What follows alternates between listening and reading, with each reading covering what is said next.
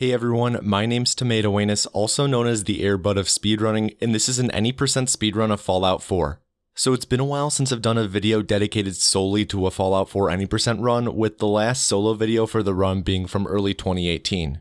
I do have 2 videos on my channel that contain the run that have been posted since then, the first being my video from June of 2019 explaining an anthology run, and the second being my AGDQ run from this past January, but neither of those videos fully reflect the current state or optimization of the route. The goal of this video is to try and fully explain the speedrun in real time over the gameplay as it's happening, and to be a fully self-contained video, where you don't need to watch any other of my videos to understand what's happening. Because of this, if you've seen either of the videos I've already mentioned or any of my other Fallout 4 videos from the past year or so, there might be some repeated information in here that you're already familiar with, but there is a lot of new stuff, as well as new ways the information will be presented that will hopefully make it easier to understand and follow. So with this being an any % run, glitches are allowed and console commands are not.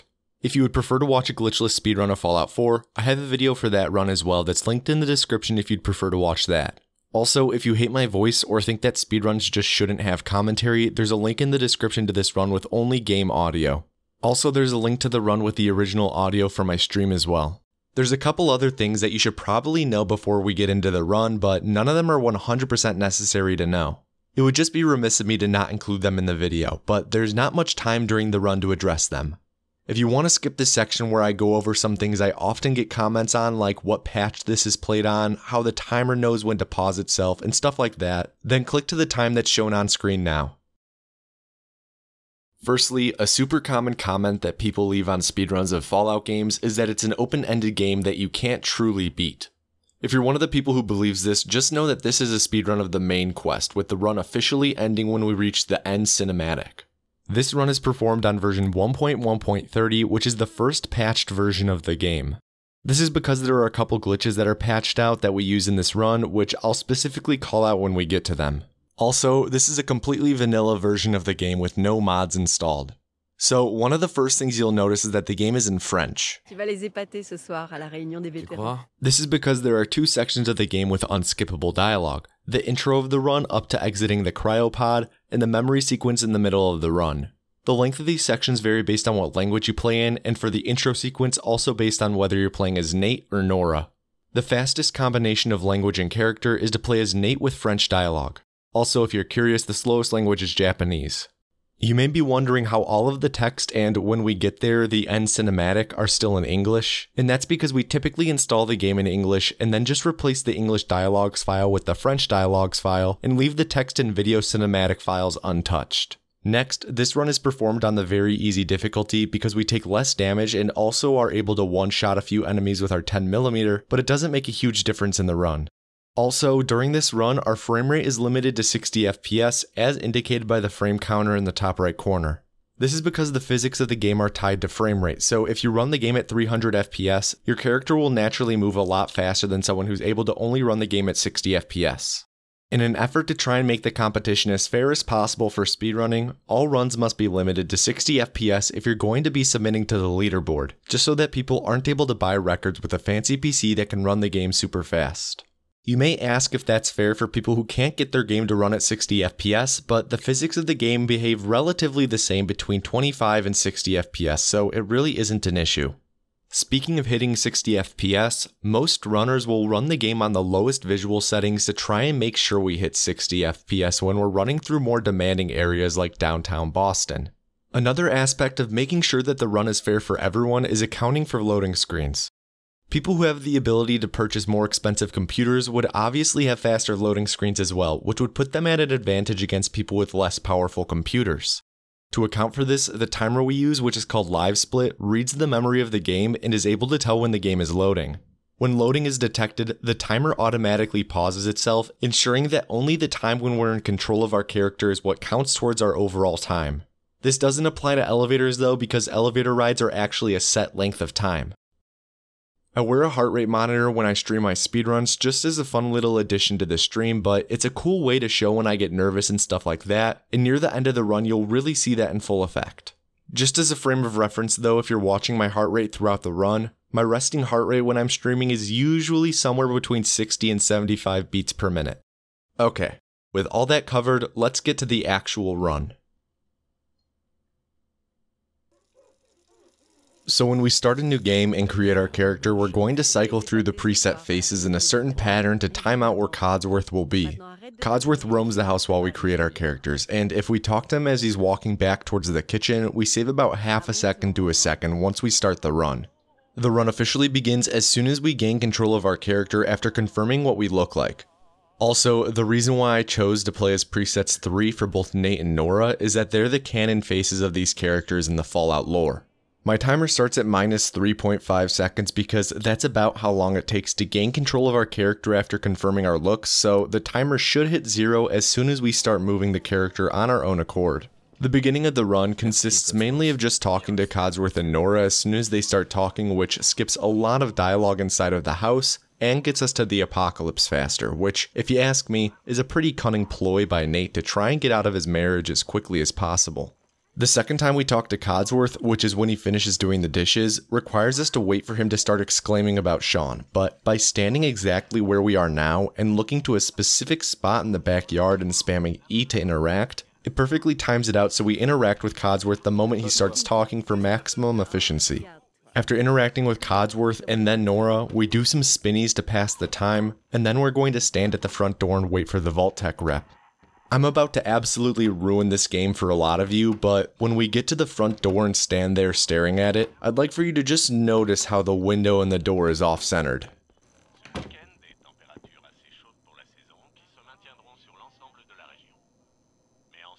I figured I'd give you a moment to soak that one in. When the Vault Tech rep eventually arrives and does some nagging, we're going to fill out our character name and our special stats. For our name, we just type the letter R because it's fast to type, and the R button on the keyboard is also the button to confirm our stats, so it involves less finger movement. For this run, we're going to max out both endurance and agility and then dump the rest of our points into luck. Endurance affects how slowly your AP bar drains as you sprint, and sprinting is fast, so we obviously want to do that as much as possible. Also, endurance gives you more health, which is always nice to have. Agility affects how many action points you have, and we want as much as possible because we want to be sprinting as much as possible, and we're also going to be using VATS a lot throughout the run, and that also uses up action points. The reason why we dump the rest of our points into luck is that it's the fastest stat to dump our points into, as the final 3 points we have available to assign don't matter. We could technically assign them to intelligence for bonus experience, or something like charisma for speech checks, but even if we had those extra points in those stats, it wouldn't make the run any faster. We don't have to do any speech checks throughout the run, so charisma doesn't matter, and our level is pretty irrelevant since we only take 1 perk for pickpocketing throughout the whole run, so intelligence is irrelevant as well because no other perks would be beneficial to us in the run.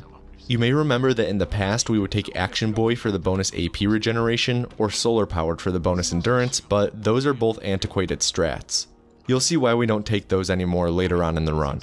After interacting with our spouse, child, and robot a few times, we're going to absolutely book it out of the house, leaving Nora and Sean in a dust cloud as we ask them if they've never taken a shortcut before and leap some garden fences. We then run across a log to cross a creek, avoiding having to use a rope swing and pull a Leslie Burke. When we run up this hill and approach the military officer at the gate, we mash E to talk to him, and then mash it again as we finish saying the word list at the end of our line, which makes us say our line again, skipping the officer's line and letting us run on through to the vault. When we finally reach the Vault 111 platform, Nora will appear out of nowhere moments before a bomb goes off in the distance, and we get lowered into the vault. When we eventually load into the vault, we'll still be on the elevator and going down the elevator shaft. There, we're going to spam the escape button as the platform moves down. If we press escape fast enough, our character will slowly clip through the floor and fall way below the elevator, allowing us to walk right through the protective grating as if we're a T-1000 because the collision for the grating hasn't loaded in yet. This is a trick called Clip into Vault Elevator, or CLIVE for short. The timing on when we start spamming escape is actually a bit tricky because if you start too soon, you'll fall too far of a distance and lose all of your health to fall damage or cripple your legs. If you start spamming too late, you won't be able to get through the grating before the collision loads. When performed successfully, dropping through the platform and walking through the grating saves around 15 seconds. A 2-minute and 40-second cutscene is about to begin, so we're going to jump right into explaining a bunch of complicated stuff that's about to happen, namely 3 different glitches. First one is the most simple. When the cutscene ends, we're going to skip most of the vault with item climbing and clipping. This is done several times throughout the run and is performed by simply picking up an object, looking straight down, and walking backwards into a wall. In the vault, we're going to perform a variation of it that I refer to as VLC clipping, since we perform the clips with cones. Alright, first glitch explained. Now the second glitch requires a bit of precursory knowledge. Every area you load into in this game is called a cell, and they're their own little individual maps like Vault 111 and the Wasteland. They're both cells. Every cell has its own coordinate grid, with an origin point of 000 being somewhere in the grid. The location of your character is stored in the game's memory as a coordinate based on where you're located on this grid of the cell you're in. Vault 111 has an origin point, and so does the Wasteland and every other cell.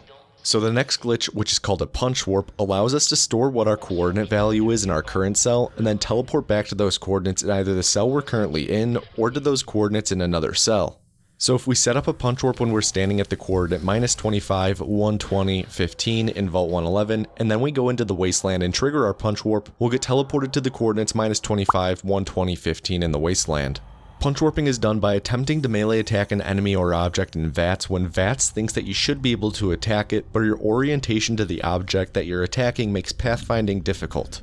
If what you're targeting is in a hard to get to place that would require your character to either clip through objects or go out of bounds, then the game has to think for a moment about how it'll get your character next to the target. This is indicated by the game going into a weird inside your head third-person camera, or a third-person camera that seems like just a slight offset of where the first-person camera should be.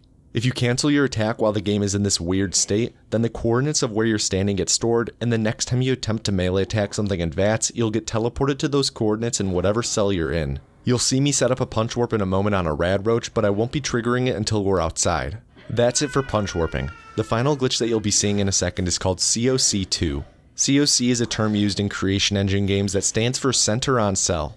In each cell, there's a set COC location chosen by the developers. This is typically near where the player would enter the location. Should the player fall out of bounds, rather than fall for the rest of eternity, they'll instead eventually hit an invisible barrier that we refer to as the COC plane. When you hit this, you get teleported back to the COC location in your current cell. Alternatively, in Fallout 4, if you're directly beneath solid ground in the cell when you hit the COC plane, you'll get warped straight upwards to the ground above you rather than the COC point. This is referred to as an upwarp. The COC plane is finite in size, meaning that if you jump out of bounds, you can go past the edge of the plane and even fall even further past the COC plane. Rather than fall forever, there's an additional plane which we believe to be the cell floor, and when you hit it, it behaves as a COC plane, which is why we call this COC2. If in Vault 111 we jump out of bounds around the COC plane and then turn around while falling and fall beneath the elevator that we normally ride to exit the vault, when we hit the COC2 plane, we'll get warped to the top of the elevator, which is where the load zone to exit the vault is. This skips riding the elevator up and saves around 30 to 40 seconds compared to riding the elevator normally. When we gain control, we ditch our spouse-sicle and begin to run through the vault. Our first stop is picking up a security baton, which enables VATS for us so we can set up a punch warp soon. We're then going to perform the first item clip of the run to skip most of the vault, and after the first clip, we'll pick up another cone for the second clip that's coming up soon because the first cone doesn't come through the ceiling with us. With the second cone in hand, we now run over to a rad roach and position ourselves funny to set up a punch warp by targeting the rad roach and canceling the attack immediately. We now perform the second VLC clip to get onto the roof of the vault, where we perform a couple tight jumps and a pixel walk. We follow this up with falling out of bounds past the extents of the COC plane and then turn around to fall underneath the elevator where we quick save and quick load, which COCs us immediately, bringing us to the loading screen for exiting the vault. Exiting the vault this way skips grabbing the Pip-Boy, but when you exit the vault, the game checks to make sure you have it, and if you don't, then the game automatically gives it to you. The only problem is that it's invisible until you either quit to the main menu or enter power armor, but we'll be quitting to the main menu shortly after exiting the vault to perform another glitch, so the Pip-Boy being invisible doesn't really affect us. Outside the vault, we immediately ran down the hill to the closest house in Sanctuary, which contains some rad roaches. Here we're going to trigger our punch warp by attacking one in VATS, which begins to teleport us across the map to the coordinates of where we set up the punch warp in Vault 111. After loading for a moment, we'll be beneath the map, and by holding S to move backwards, we'll be positioned under the map right by Green Tech Genetics, where we're going to upwarp to. This is fantastic since Green Tech Genetics is an important location in the story of the game, and we have to come back here later, so by discovering it now, we can just fast travel back later. When we discovered green tech just now, we made a quick save in preparation for a glitch called load warping, which I'll explain later because there's no time to right now. Just remember the fact that immediately upon discovering green tech, I made a quick save and I load warp upon entering the sewer. This sewer is actually a late game area with a lot of stuff here that has to deal with end game quests, but that'll be apparent in a moment.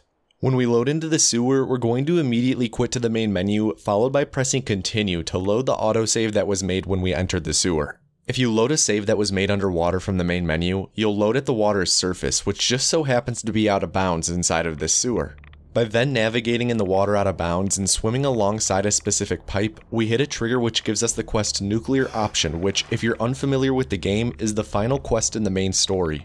Unfortunately, this doesn't mean we can just go and finish the game the second. In order to finish the story, we have to be able to enter the Institute, which is most quickly done by building a teleporter because the other entrances aren't available for us to use. In order to build a teleporter, we need teleporter plans and a decoded courser chip, which requires us to go through Kellogg's memories, which requires more and more things. You get the picture. We have a long list of things to do in order to enter the Institute, but once we enter the Institute, we're able to finish the game. The first thing we're going to do is some shopping to get some items to speed up the run. After using an enamel bucket to item climb up onto a bridge and running past a raider and their doge, we're going to run to Good Neighbor, picking up a frag mine along the way. Frag mines are an excellent item to have in the speedrun because you can target them in vats. This means that we can use them to set up punch warps and don't have to rely on enemy positioning and locations to set up punch warps at specific coordinates. We enter Good Neighbor by jumping into a load zone that's located in this alley, and along the way we were sure to run along the left side of an old semi-trailer to discover the old corner bookstore location for later. When we load into Good Neighbor, we're going to immediately shop with Cleo and perform one of the glitches that was patched out in later versions of the game. By buying a full ammo stack and then selling back about 7/8 of the stack, it will lock the remaining 1/8 in our inventory to sell back over and over, and after doing it enough times, when we try to buy the big ammo stack again, it will instead sell it over and over to Cleo, building up an insane amount of store credit. We use our newfound wealth to purchase a 10mm with some ammo, an expensive chest piece and greave, all of Cleo's frag mines, as well as a few pipe pistols for performing item clips later, and then speak with Daisy through a wall to whom we sell the chest piece and greave that we just bought to get store credit, and buy a piece of armor called the Destroyer's left leg, as well as a biometric scanner. We then immediately stole the Fat Man and Mini Nuke that were behind Cleo, made a quick save, and loaded the autosave from the sewer. Here we're going to perform another load warp. So, load warps are a way to load old saves but maintain progress.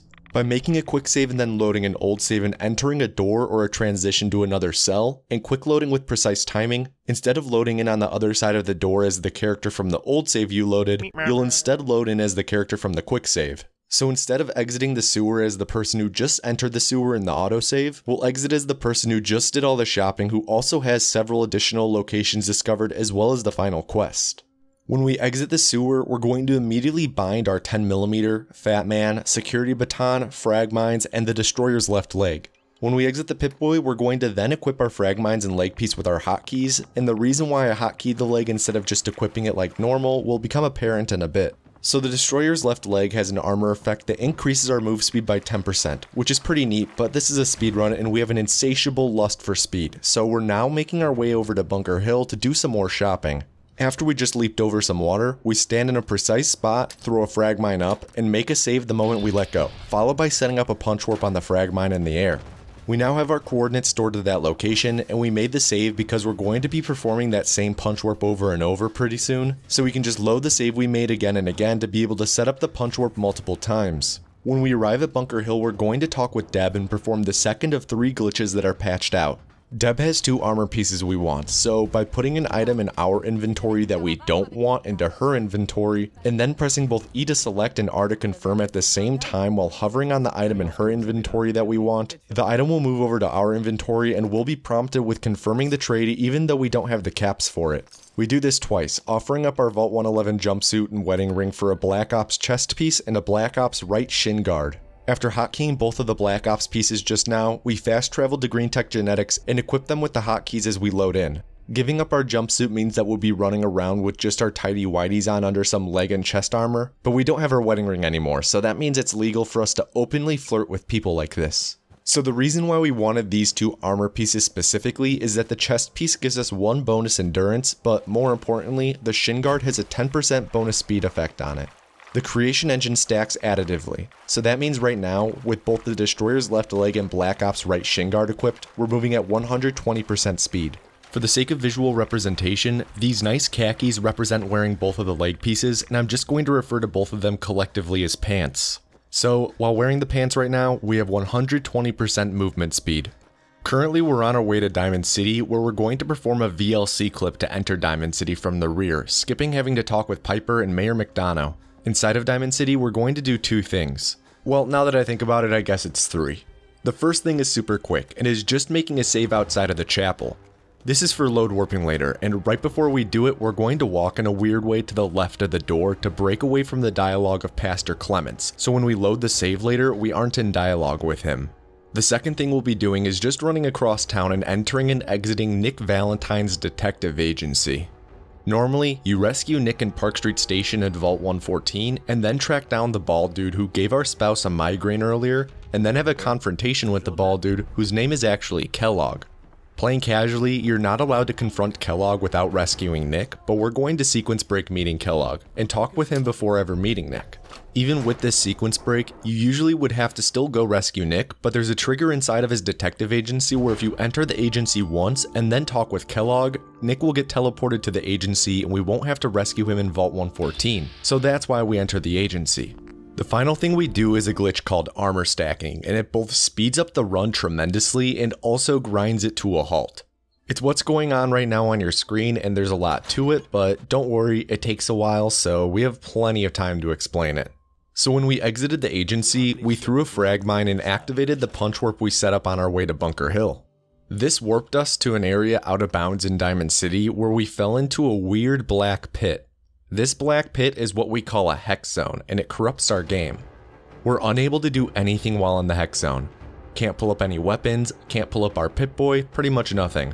So with our game corrupted, we made a quick save and then load warped on the chapel door that we made a save in front of when we entered Diamond City. When we load warped down this door, we loaded in on the other side as the character who just entered the hex zone, but we now have full control again because we're no longer in the hex zone.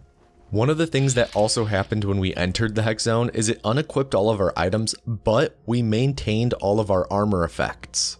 So upon completing the load warp, we still have the 20% extra move speed and the 1 extra endurance from our armor, but with none of the armor equipped. We can then re-equip the armor by pressing all of the hotkeys for them and stack those armor effects. So we have the 20% extra movement speed from before, as well as an additional 20% from the armor we just equipped, and also 2 total bonus endurance from the stacked chest pieces. We're going to do this process a total of 9 times, where we load the save we made earlier and set up the punch warp again, then trigger the punch warp in Diamond City to enter the hex zone, and then exit the hex zone and stack our armor. We originally had 120% move speed and 11 endurance, so after performing 9 stacks, we'll have 300% move speed and 20 endurance. I actually did the math to figure out the optimal number of stacks, and for any of you math junkies like me, here's my work for how I set up a formula for it that I then plugged into an online calculator to find the minimum total time value as a variable of number of stacks. After I equip everything after exiting the hex zone, I then make a quick save, load the old save, and set up the punch warp again. During the loading screen while I wait for the old punch warp save to load, I have to mash my VATS button to make sure I set up the punch warp immediately because there's a pretty narrow window after loading where you're able to set it up. Because of pressing the VATS button in the loading screen, you'll see whatever item is on the loading screen get highlighted a lot with my HUD color. I know that this is a lot of information about stacking just being dumped on you, but let's just summarize really quickly. We're punch warping to an area that corrupts our game. This unequips our armor, but keeps the armor effects. We then fast travel out of the corrupted area and re-equip our armor to stack whatever effects we had before with more equipped armor effects. This is followed by quick saving and loading an old save to set up another punch warp. We then quick load and trigger the punch warp, starting the process over. So by now, you probably noticed the small map in the bottom right corner of the screen, and you may be asking what it is. That's actually the official Fallout 4 Pip-Boy mobile app that was released alongside the game in 2015. So I mentioned earlier that when we enter the hex zone, we don't have access to our Pip-Boy, meaning we can't fast travel out of the hex zone. However, we can still use the Pip-Boy app to fast travel, which means that for most of the stacks, we can just punch warp into the hex zone and then fast travel out to then stack our armor. We couldn't do this for our first armor stack though, which is why we did the load warp on the door for that one. Because we skipped grabbing the Pip-Boy in the vault, when the game automatically gives one to you, it has limited uses. The two main things are that the Pip-Boy screen is still dusty because we never brushed it off, as you may have noticed earlier, and that the Pip-Boy app doesn't recognize us as having a Pip-Boy in the game, so we can't use the app. For some reason, performing the load warp from the Hex Zone gives us back all of our Pip-Boy capabilities, including an undusted screen and use of the Pip-Boy app. So that's why we had to load warp for the first stack, and we can fast travel for the rest. If you've seen this run in the past, you may remember that use of the Pip-Boy app wasn't allowed. However, when this method of stacking was discovered, the Fallout 4 speedrunning community held a discussion and official vote to determine whether or not the app should be allowed. We decided that it should be allowed, due mainly to the fact that without using the app, the method for stacking involves a lot of difficult load warps, and the run is a lot less accessible to new runners due to the load warps. It's also a first-party app that was released by Bethesda, and not some sort of third-party mod. We do have a couple rules about using the app though. The main one is that it has to be ran using an emulator on your computer rather than on a smartphone. This is because we don't want to require people to buy smartphones to be able to speedrun the game, and using an emulator allows for everyone to use the app. The second thing is that anytime you're interacting with the app, you have to display it on screen for verification purposes and capture your cursor as well. This is just so that all gameplay and actions pertaining to the run are reviewable by moderators on speedrun.com. There aren't many times in the run though where it's beneficial to use the app. Most of the time, it's way faster to just use your in-game Pip-Boy to menu and fast travel, so you'll only really be seeing the app used during this segment and one other part of the run to quickly fast travel. Once we finish stacking, we're going to pick up our frag mine we threw down at the entrance of Diamond City earlier and exit the park. When we finish loading, we're going to make a quick save and a hard save for load warping later, and then fast travel to Vault 111. There, we're going to run a bit to the north to a specific tree where we're going to set up a punch warp. After we set it up, we're going to quick load to be back outside of Diamond City and then run to a specific spot and trigger the punch warp, but it's not going to bring us straight back to the tree that we set it up at. The wasteland, while technically one big cell, is actually made up of a bunch of smaller cells that we refer to as chunks, and only a few chunks are ever loaded at one time, so the whole wasteland doesn't have to be loaded constantly. For some reason, when you punch warp across the wasteland over super large distances, even larger than our punch warp to Green Tech, you don't warp straight from where you activate the punch warp to where you set it up. Instead, you first load into several of the chunks between you and the destination. You don't load them in any particular order, like you don't necessarily load the one closest to where you trigger it first, and then the one closest to the destination last. In fact, it kinda seems like you load ones closer to the destination first. Anyways, for some reason, when you're doing all this chunk loading, our punch warp will actually stop short of where we set it up, and we'll end up at one of the places where we load a chunk. And with this punch warp, that location is directly over the roof of the Museum of Freedom, which is absolutely stellar because we need to do some stuff with the Minutemen real quick. Also, when we were loading in all those chunks, one of them was in Lexington, and it caused us to discover that location, so we now have Lexington discovered. On the roof, we quickly made a save for setting up a punch warp later, and then enter the Museum of Freedom, equipping our 10mm in the process. As soon as we load in, we level up to take the pickpocket perk because pickpocketing is the only reason why we're here, and it's nice to not fail it over and over. So when we got the nuclear option quest earlier in the run when we went into the sewer, it spawned a quest item in the inventory of an NPC named Sturges who is a part of the Minutemen faction. Part of being able to end the game when we enter the Institute in the speedrun is having this quest item in our inventory, so we're here to pickpocket this item off of Sturges. This requires us to delete all the raiders inside with our NA aim because the door to the room Sturges is in only opens when you get rid of them all, and if we don't eliminate them and just clip into the room, then there's no way to pickpocket Sturges. We shot Sturges a few times to aggro the Minutemen, which skips a dialogue that we would normally have to sit through before pickpocketing Sturges. After stealing the quest item, which is called the Institute Relay Targeting Sequence, we made a quick save and loaded the save we made when we exited Diamond City, where we just performed a load warp. This brings the character who just pickpocketed Sturges to inside of Diamond City, where we're free to fast travel, rather than being inside of the Museum of Freedom and unable to fast travel. While loading after performing the load warp, I pull up the Pip-Boy app to prepare it for fast traveling to Lexington because we're going to be going there soon and it's slightly faster to use the app when fast traveling to Lexington. It's worth noting that whenever we load warp, the loading process takes longer because the game has to go through the loading process twice. Once for loading the quick load, and the other for loading the character from the quick load into the location we're currently at. When we fully loaded in, we then immediately fast traveled to the Boston Police rationing site, bringing us to another loading screen.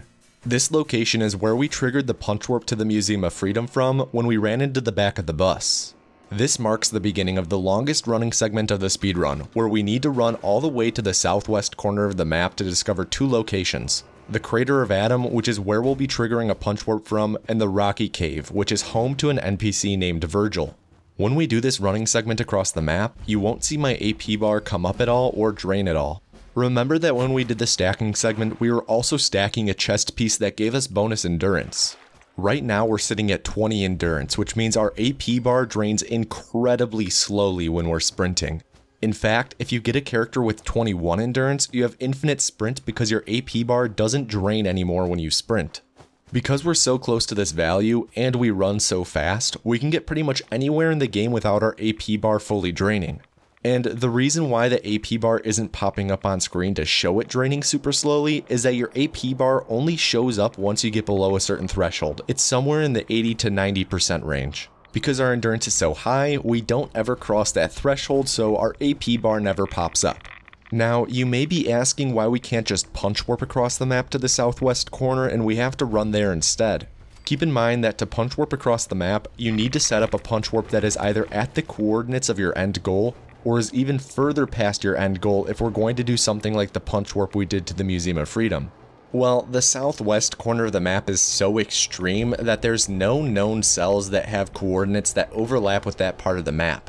Because all cells have an origin point that is typically in the playable area, that means that a cell would have to be the same size of the wasteland in the southwest direction, or even bigger to have coordinates that would overlap with the glowing sea region of the map. It's a lot to ask from a cell in this game, and none are that big, so we can't just set up a punch warp somewhere else in the game and use that to skip running across this area of the map. When we finished our run to the Rocky Cave, we made a save for load warping later and then alt-tabbed to interact with the Pip-Boy app and quickly fast travel to Lexington. Earlier I mentioned that we need to build the teleporter to enter the Institute, and to do that we need to ally with one of the factions in the game. We stole from the Minutemen earlier, so it might be awkward to side with them, so we're instead going to side with the Railroad. The reason we're in Lexington now is that this is where the quest to prove your loyalty to the Railroad takes place. Normally you come here with an NPC named Deacon, fight a bunch of robots that can feel, and retrieve an item called Carrington's Prototype. Now, we don't have this quest yet, we haven't even met the Railroad, but by entering the building that Carrington's Prototype is in and clipping out of bounds to upwarp into the room the prototype is in, and then picking up and dropping the prototype, we're automatically given the Railroad loyalty quest, and the quest is at the stage where we just need to turn the quest in for completion. Also, we picked up another mini-nuke that was right by Carrington's Prototype. Upon exiting the basement, we then fast travel to the Crater of Adam, where we immediately will make a quick save and then load the save we made when we landed on the roof of the Museum of Freedom. It's on the roof of the Museum of Freedom that we're going to set up another punch warp and then quick load to be back at the Crater of Adam. We're going to trigger another punch warp that will behave like the one to the Museum of Freedom earlier, where we're going to load across different chunks in the map, but this time we're going to mash to pull up our Pip-Boy shortly after triggering the punch warp. If we time it correctly, then we'll pull up our Pip-Boy after loading into a chunk that places us just outside of Fort Hagen, which is where the bald dude named Frosted Flakes is located. So right here is us loading back into the Crater of Adam and throwing down a frag mine, which we then attack in VATS to trigger our punch warp, and we then load briefly and start mashing to pull up our Pip-Boy after our compass pops up, and then when our Pip-Boy gets pulled up, it stops our punch warp in place and we're at Fort Hagen. Like I said earlier, we're not supposed to be here without having met up with Nick Valentine, but we're just going to perform some clips with pipe pistols to be able to gain access to Fort Hagen and then also arrive at Frosted Flakes. The first clip is on the roof of Fort Hagen, so after running up some scaffolding, we enter the building by clipping into a room with an elevator that will ride down. Inside the elevator, we equip our Fat Man in preparation for talking to Frosted Flakes because, as many of you may know, we're going to use a big gun skill check when talking to him. We drop another pipe pistol and position ourselves ready for the doors to open so we can then climb up the side of some lockers in the hallway and drop to the hallway below us. There we'll talk with Frosted Flakes about giving our spouse a migraine and taking away Sean, and it's all resolved by just having a quick negotiation and him giving us all his belongings, including some cybernetic enhancements. After then grabbing a military-grade circuit board and reading a log on the terminal to update a quest, we quick save and load warp back to Diamond City. After completing this load warp, we'll now be the character who has Frosted Flakes stuff and will be inside of Diamond City, where we're going to then immediately fast travel to the Old Corner bookstore. This is the location we discovered a while ago when we were running to enter Good Neighbor and ran along the left side of an old semi-trailer. From the bookstore, we're going to run across town to the Old North Church and meet up with the railroad. As I mentioned earlier, we have to ally with one of the factions in order to build the teleporter. In the current route we do that with the railroad, but it's only been this way since the spring of 2017. Before then, we would always side with the Minutemen. The thing is, siding with the Minutemen and the railroad in the speedrun play out very similarly in terms of what we have to accomplish in the run. The plus side to siding with the railroad is that the loyalty quest is a lot quicker to do, and we also don't need to rescue the Minutemen when we side with the railroad, so we can skip the whole Deathclaw fight and all the stuff that goes alongside with bringing the Minutemen to Sanctuary. The discovery of the fact that siding with the railroad is faster than the Minutemen went alongside with the discovery of punch warping, so it is a bit tricky to say exactly how much faster the railroad is than the Minutemen without factoring in any other strats that have nothing to do with the factions. But as a whole, the run is about 12 minutes faster now than it was when the final records were being set with the Minutemen route. So on our way to meet the railroad, we quickly set up a punch warp and say hello to the statue of Paul Revere, the American father of speedrunning, as we enter the church. Inside the church, we immediately punch warp out of bounds and COC in the basement, where we promptly run into some railroad members who just sit here 24/7 waiting for people to arrive so they can blind them with some floodlights. Our relationship with the railroad is going to go from 0 to 100 real quick, because we go from complete strangers to being vouched for by the member named Deacon because he has a good feeling about us, to talking with Deacon about how we completed the mission and retrieved the prototype and should head back to the HQ, to then talking to Desdemona, the leader of the railroad again, and us joining the railroad with the codename Fixer. Also, when you first meet the railroad, because there's multiple ways for you to hear about and find them when playing the game casually, the dialogue changes where you say how you heard about them.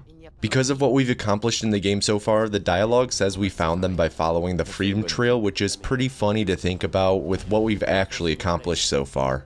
As all this dialogue winds down, we'll officially be a member of the railroad and we can eventually build the teleporter with them to enter the Institute. First though, Desdemona will want to give us a tour of the HQ and give a big speech to introduce us to everyone.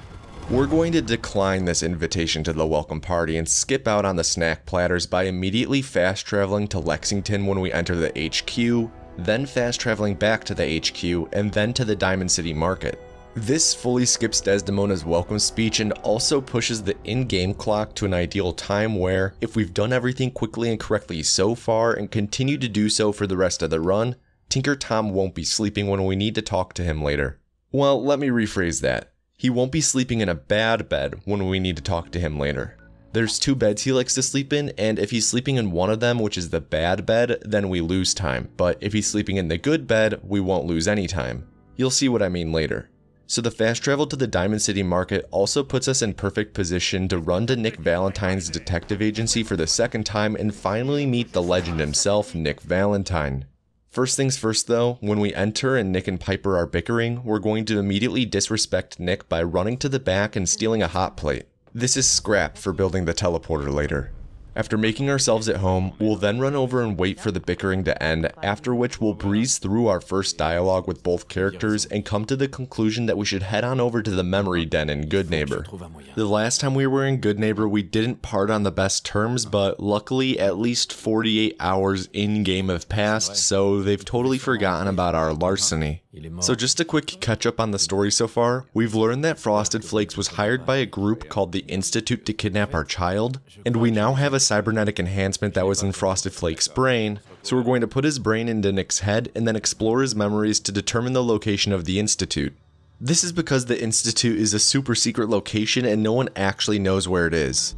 To solve this conundrum, we turn to the memory den. Now, the memory den has always been a big roadblock in the run, with it essentially being a 5-minute auto-scroller, but a lot of progress has actually been made recently.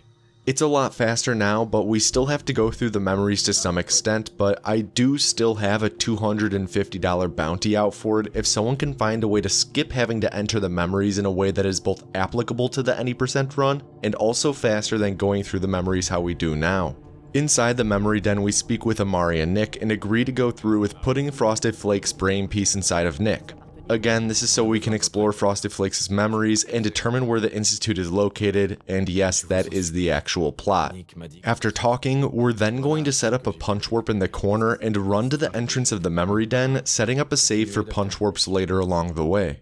The reason we run upstairs is because Amari is about to enter a long dialogue sequence with Nick where she's installing the brain augmenter, and it's pretty slow to sit through. By exiting the memory den after she says a certain line and then re-entering, it completely skips her dialogue, saving a few seconds. When we re-enter the building, we then trigger our punch warp to quickly get back down to the basement. There we'll activate the next dialogue sequence with Amari and also grab a surgical tray and bone cutter for scrap, because they respectively contain aluminum and copper, which are needed when we build the teleporter later. After speaking with Amari, we'll then sit down in the memory lounger and make a quick save, and what we're about to do is a bit complicated. So when we sit down, normally there's a 30-second dialogue from Amari, but if we quick save and then load warp into the chapel door in Diamond City that we load warped to earlier, it skips her dialogue. So there's that time save there, but there's still a lot more coming. When we enter the memories, we'll have on us what's called an input enable layer, and these layers are what restricts what our character can do. They're what makes it so we can't pull up our Pip-Boy or sprint or pull out weapons. Input enable layers have numbers assigned to them, with the numbers being either 0, 1, or 2. We learned in the past year that if you make a quick save either in the memory sequence or during the fade to white when entering the memories, and then load an old save and interact with something that gives us input enable layers like a workbench, and then quick load, when you load back into the memories, your input enable layers will be removed and will have full control. This is because the game can only store one of each value that input enable layers can be, and for some reason, having input enable layers on your character from something like a workbench while you load a save where you have input enable layers as well, makes it so that when you load the save, the input enable layers that are supposed to be loaded as well just don't get loaded because you already had the layers from interacting with the workbench. Right now, we just set up a punch warp and also have a quick save made during the fade to white when entering the memories, so by interacting with a bench and quick loading once the menu pops up, our input enable layers in the memories will be removed. There was just this awkward brief moment where we have control in Diamond City before loading into the memories because that's where we made our quick save during the fade to white, but we started loading again and in a moment we'll be fully in control in the memories, albeit invisible. In the memories, we can then trigger the punch warp we set up a few moments ago to warp ourselves to near the end of the memories, and then breeze to the final memory where we still have to wait for the cutscene to play out. When we enter the final memory, we're going to enter and exit a couple times because the memory freezes itself up after entering because it's trying to figure out if it should play or not after we skipped so much of this area. After we get the memory playing, we're going to throw a frag mine and interact with it to pick it back up, which gets rid of our invisibility. The invisibility is just cosmetic, it doesn't help us hide or anything, and when we go to leave the memories it gets removed anyways, so we just get rid of it during this sequence for fun. Having to sit through this dialogue between Frosted Flakes and the Courser is what makes the memory sequence a bit unbearable, so again, there's 250 smackaroos in it for you if you find a way to skip this with the parameters I mentioned earlier. So we do have access to our weapons now because we removed the input enable layers, but unlike with other NPCs, shooting these NPCs doesn't skip any dialogues for some reason. In fact, it does almost nothing. Frosted Flakes won't react at all if we shoot him, he won't even lose health, and he'll keep talking like normal. The Courser on the other hand will aggro to us and shoot at us, but will still talk completely normally as if we aren't shooting him. We can technically skip some of the Courser's lines if we down him while he's saying a line, but that only skips the one line and is a pretty minimal time save for the amount of ammo we'd have to use to down him, as well as the risk of losing all our health from the Courser shooting at us. Anyways, if you're interested in maybe looking into things for this section of the run, or just want to see an incredibly in-depth look at all the work we've put into this segment, I have a 30-minute video on my channel detailing everything we've looked into as of this time last year. So, based on the conversation between Frosted Tips and the Courser, we learned that there is no physical entrance to the Institute and we have to teleport in. If you're familiar with the game though, you'll know that's a lie, and there are two physical entrances, but we're not able to use either of them in the speedrun due to how the quests are laid out. In fact, if we were able to use either of the physical entrances, the speedrun would probably be under 20 minutes long. As I just mentioned though, the quests pertaining to those physical entrances and their related triggers are laid out in a way that we aren't able to access those physical entrances without doing a lot more work than we do in the speedrun. So for now, just building the teleporter is a lot faster than trying to get those entrances to be usable. Anyways, once Frosted Tips and the Courser are done talking, we just have to wait a moment and the TV that we interact with to exit the memories becomes accessible. As we're exiting and loading back into the memory den basement, we're going to mash Q to pull up VATS and target Amari so we can quickly shoot her and skip her lines to advance the main quest. We then immediately quick save so we can load warp, and then load the save we made when we were exiting the memory den to set up a punch warp real quick, and then we'll load warp the save we made in the glowing sea outside of Virgil's lab to load warp to there. We're now beginning the stretch building up to building the teleporter now that we're no longer metagaming and our character knows that we need to build a teleporter. Virgil is a super mutant who used to be a human who worked at the Institute, so he knows all the ins and outs and agrees to help us build the teleporter so that we can get him a serum in the Institute that will turn him back into a human. Also, 2 years ago when I made a video explaining the route, I made a joke about how it doesn't make sense that he hides in the glowing sea because it's not like the radiation will really stop the Institute and their synths from getting to him. Several people took issue with this joke, saying that it's actually a good idea because radiation affects robots and the synths would be affected by the radiation. I would like to counter this point with this line from Nick saying that radiation isn't an issue for him, so the Institute could clearly just send a bunch of Gen 1 and Gen 2 synths to look for and get Virgil, just like they do when they attack every other thing in the wasteland. I will not back down from this point that the radiation does nothing to protect him. Anyways, from talking with Virgil, we learned that to teleport into the Institute, we need a Courser chip, which lets Coursers teleport from anywhere in the Commonwealth to the Institute. We also learned that there's a Courser somewhere in the Commonwealth right now, and we can follow a radio signal to find its location, but we've played this game once or twice before, so we know that we can just go straight to Green Tech Genetics, which we discovered near the beginning of the run when we punch warped after leaving the vault.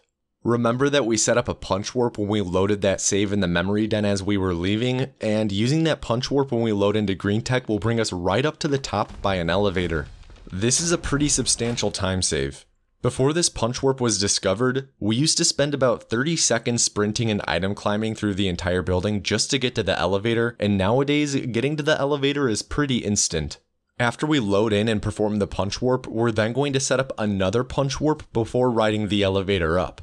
The second punch warp will be activated as soon as the elevator ride is over, and if I could eliminate one punch warp from existing, it would probably be that second punch warp. It's solely because it eliminates a really fun item climb with a box that we used to do in the run that was one of my favorite parts to perform. As we ride the elevator up, we toss out another frag mine in preparation for the final punch warp of Green Tech. Once the elevator doors open up, transitioning us to a new cell, we trigger our punch warp and land on top of a room where we then jump inbounds and converse with the Courser.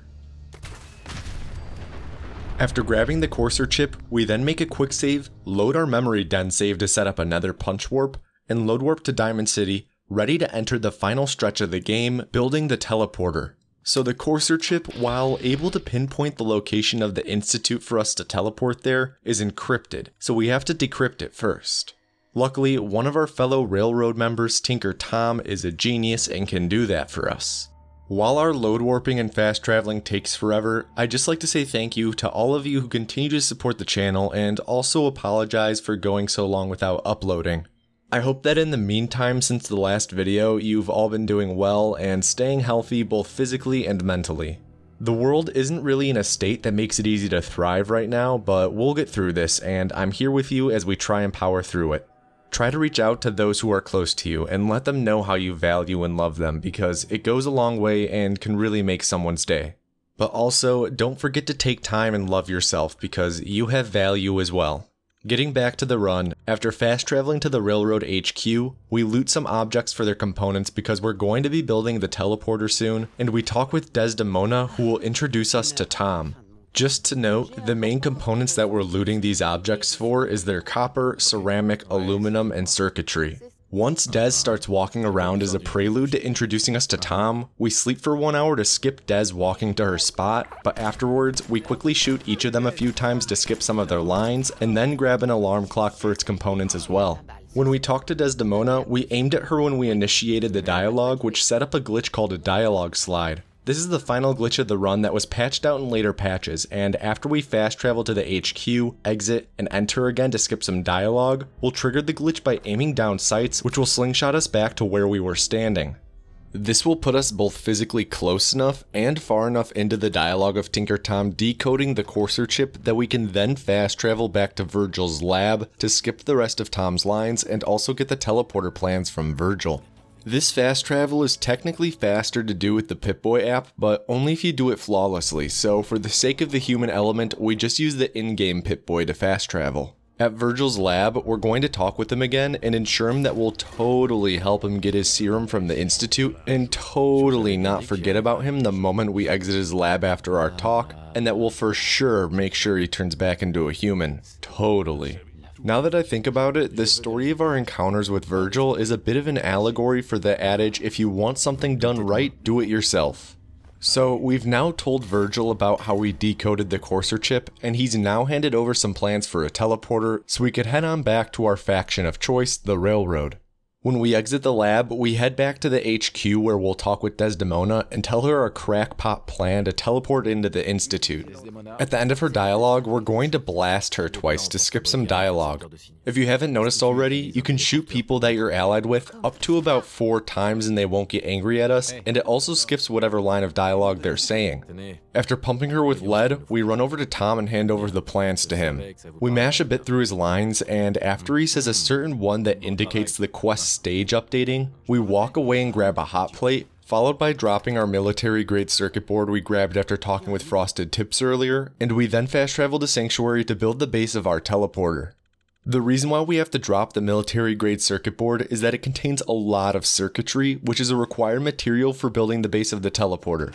If we don't drop it, for some reason, the game chooses to scrap the circuit board over scrapping other objects we have that contain circuitry, even though we need the circuit board itself for a later part of the teleporter.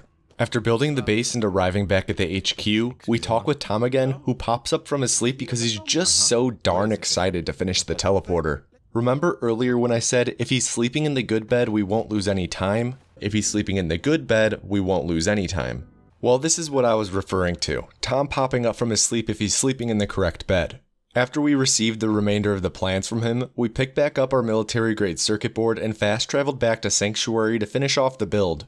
Part of building the teleporter is building all of the actual teleporter components and then powering it, which requires 1 small generator and then 5 medium-sized generators, and then connecting it all with wiring. Running out of components in a run is pretty rare, but when connecting everything in this run, I ran out of copper and had to scrap a nearby garage diagnostic cart to get some more to finish connecting everything. After our masterpiece is complete, we then talk with Desdemona to begin the teleportation process. Normally, once you finish talking with Desdemona, you step onto the platform and listen to Tinker Tom give a big monologue before teleporting into the Institute. His monologue is super long. Luckily, we can be super rude and fast travel away about a second after stepping onto the platform, and if we timed it right, then when we load in, we'll teleport immediately, fully skipping the long spiel from Tom. Before this fast travel strat was found, we would skip the long monologue by making a quick save and load warping, which does the same exact thing as the fast travel, but the fast travel strat is just a few seconds faster. When we teleport into the Institute, we're going to immediately quick save and then throw down a frag mine to punch warp to the lower level of the Institute. Remember, we set this punch warp up when we loaded the memory den save after our chit chat with the Courser and Green Tech. After making a save for load warping later and setting up a punch warp, we quick loaded to go back to when we just loaded into the Institute, where we run up to a nearby terminal and load up the Institute relay targeting sequence that we pickpocketed off of Sturgis so long ago. This is the big sequence break in the game, where we're loading an item from the nuclear option quest that we got in the sewer when we're supposed to be exploring the Institute for the first time. This caused Preston to teleport in even though we left him in the Museum of Freedom. There's a lot to why this is happening, but there isn't time to explain, so pause now to read this if you're interested. Preston handed us a fusion pulse charge, and we thanked him by activating our punch warp on him and then entering the door to the Institute Advanced Systems. Here we set up a punch warp and then enter the reactor level, where we're going to trigger our punch warp and warp to above the reactor area, where we then down warp by hitting an invisible plane which places us right in front of the reactor that we placed the fusion pulse charge on. We then make a quick save and load warp to Diamond City, after which we then fast travel to the Railroad HQ. The load warping and fast traveling here entails a lot of loads, so I'd just like to take this moment and say thank you to all of you who continue to support the channel on Patreon. You absolutely don't have to chip into the channel, but you do anyways, and that means more than you know. If you want to support the channel, Patreon is one of the best ways you can, and by chipping in as little as $1 a month, you get access to videos early, updates on videos as they're being made, and the occasional Fanfiction Friday video. Again, thank you so much for your support, and thank you for being patient with this video coming out. Hopefully the next video doesn't take so long, but knowing me, I'll likely bite off more than I can chew as usual. Back to the run, when we finish loading into the Railroad HQ, Desdemona is going to give a big speech. Big speeches are slow though, and we can skip it by blasting her a few times and aggroing everyone, and then putting away our weapon immediately so they forgive us and we get teleported back to the Institute peacefully. I've lost more record-paced runs than I care to admit because of not putting away our 10mm fast enough and everyone staying mad at me. When we load into the Institute, we then immediately pull up our Pip-Boy and fast travel back to the Railroad HQ, which for some reason works despite us being indoors and having not finished the quest institutionalized.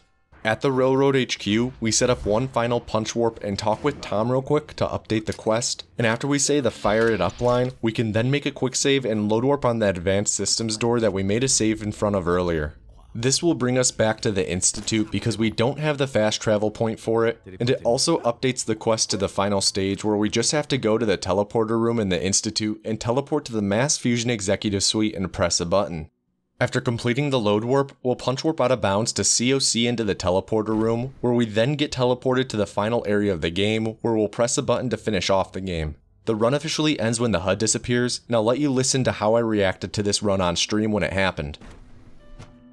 Oh my god, this is gonna be so fucking close.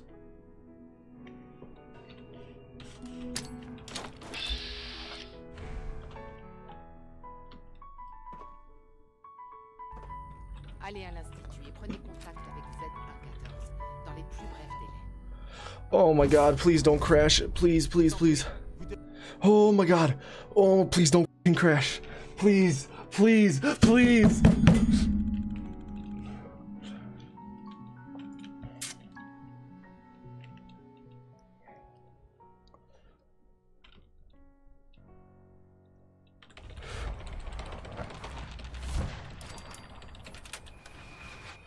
Oh my god.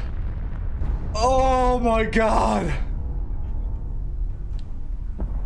That's gonna be like a 35-57 or something. Oh my god, my biceps are twitching, dude. Jesus.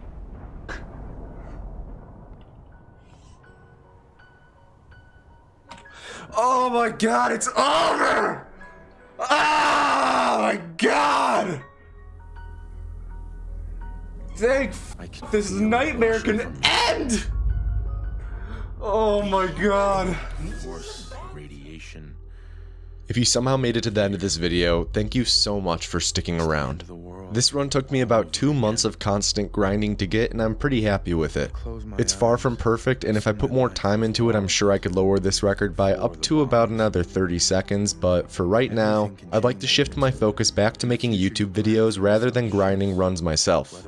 If you're interested, I made the saves from this speedrun available for download if you want to play around with them to see what the wasteland is like after the run, or just if you want to run around at 300% speed. Link is in the description. That's about all for this video though. Let me know your thoughts on it by either leaving a comment below or joining my Discord server and leaving feedback there. Link is in the description, and be sure to subscribe if you want to see more videos of speedruns being explained. This was an any % speedrun of Fallout 4. I've been Tomato Anus, and I hope you have an above average day. The way we were. But now I know.